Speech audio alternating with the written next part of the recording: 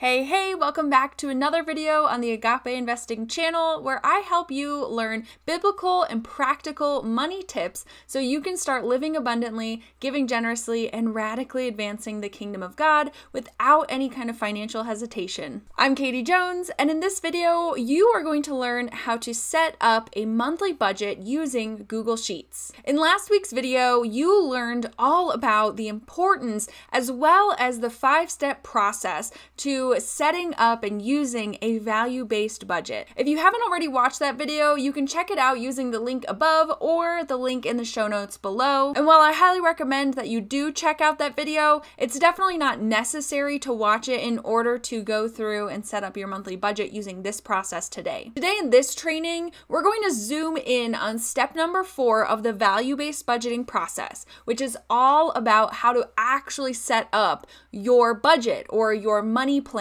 for the month. Now, to keep track of your budget, you really can do this using pen and paper, or you can use something like Excel spreadsheets, but I personally love using Google Sheets for 3 main reasons. 1, Google offers a lot of free templates to help you get started tracking pretty much everything. 2, you can easily share your Google Sheets with other people. So if you're creating a household budget, you can invite your spouse or family members to join in and edit the budget with you. And reason number 3 is that all of the documents and sheets that are in Google are cloud-based, which means that you can access them anywhere. All you need to do is jump on the internet. You can also grab the Sheets app so that way you can keep your budget in your pocket. Okay, so in this tutorial, I'm going to show you how to create a budget using Google Sheets. And the first thing I want to show you is exactly how you can access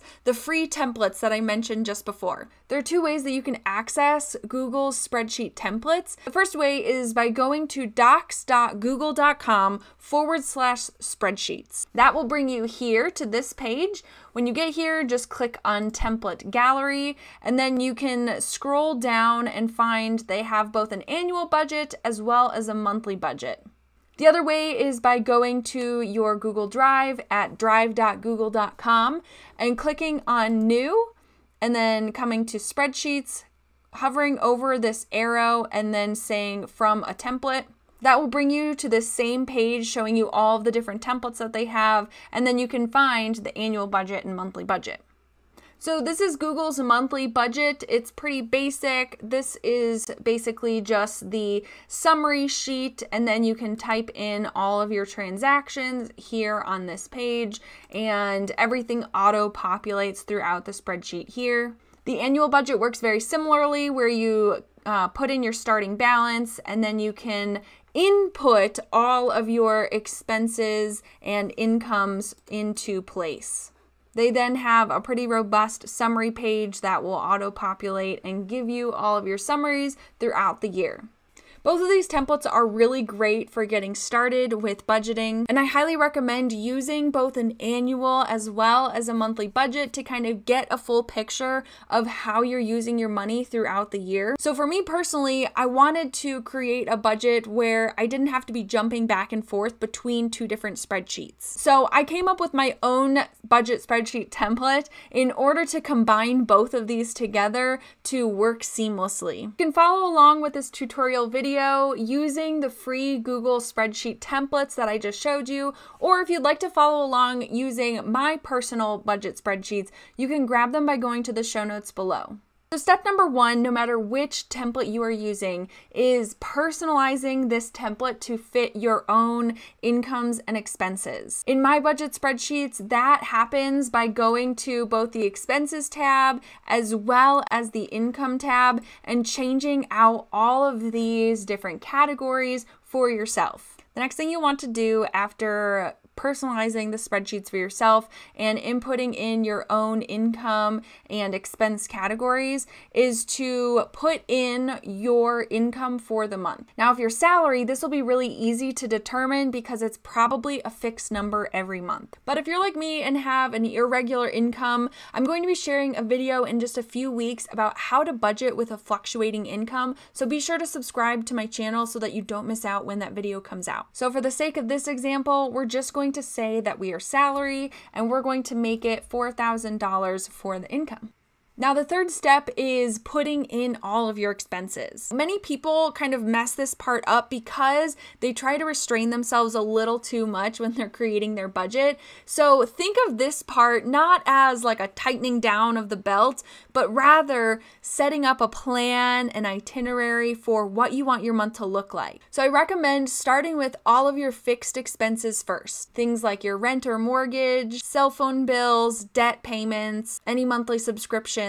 If you're on salary income, it's really easy to figure out how much you are tithing every month. So you can basically add that as a fixed expense. However, if you are on a fluctuating income, that might change month to month. After inputting all of your fixed expenses, I recommend going through and doing all of your discretionary expenses, which is anything that kind of fluctuates throughout the months and isn't regular. And even with that, I recommend starting with all of the necessary expenses, things like food, groceries, gas, home supplies, utilities. These expenses are discretionary because you basically get to decide how much you're spending on them each month. Now, obviously, you have to pay for groceries and for food and for gas if you're driving to work. However, it's kind of up to you whether you are driving a lot during the week or whether you're driving a little. And it's also up to you how much you spend on groceries. So if you're eating really healthy, you're probably spending a little bit more to buy things like organic foods. Now, if you're following along with the value-based budgeting process, in step 2, we went over how to track your expenses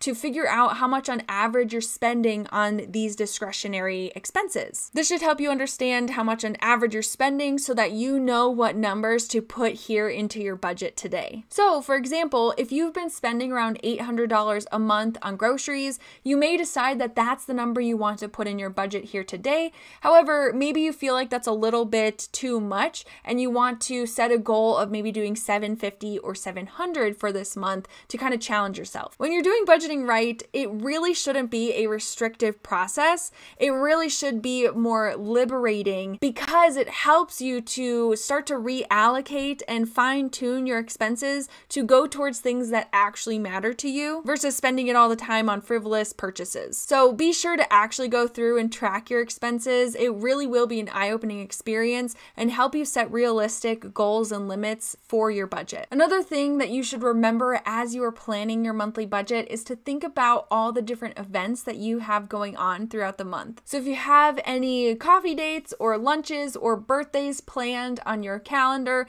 be sure to add any expenses that are associated with these events into your budget. Now, I've added a few examples to this budget spreadsheet. So the last step in this process is to now go and evaluate, are you living within your means? So if you come up to the top of the spreadsheets, if you're using mine, you will see the planned income as well as planned expenses, and then you'll see what your projected savings or losses are. So for this example, you can see that we've gone over our income limit. So if you've gone over, what you want to do is come back down to your plan and see where you can make any reductions or cuts to your discretionary spending. Now that we've made the fix, you can see that we will be projected to be saving around $225 this month. If you are following along with the value-based budgeting process, this is also the step in which I would take out your core values that you wrote down for yourself and examine to see if you are actually spending money towards those things that you determined are your core values. And if you feel like your expenses are going towards things that you don't actually value,